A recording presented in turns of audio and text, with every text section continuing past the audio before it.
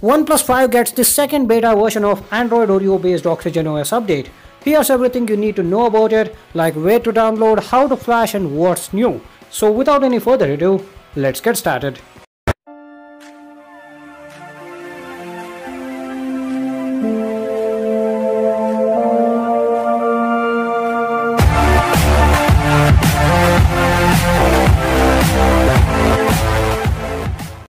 On Friday, OnePlus announced OxygenOS Open Beta 2 for OnePlus 5 and it's based on Android Oreo 8.0.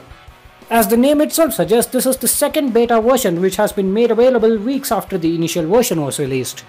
Also, this has come a month after Android Oreo based OxygenOS 5 was released for OnePlus 3 and OnePlus 3T.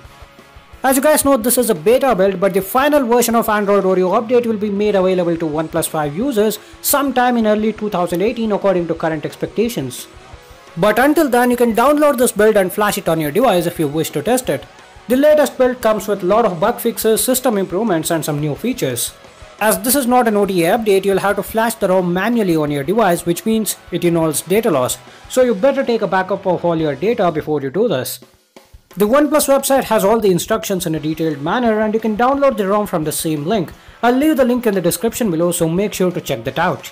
You can flash it using twerp recovery and OnePlus recommends this. And to do this, your phone need not be rooted, but it must be unlocked. And if you don't have any idea what I'm talking about, then sorry, this is not for you.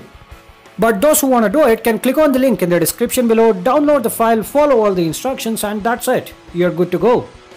The latest build brings a lot of system enhancements starting from improvements to reading mode, Bluetooth audio and parallel apps.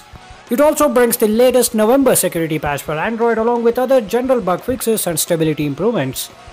You can read the full list under what's new section in the official website, for which the link is in the description below.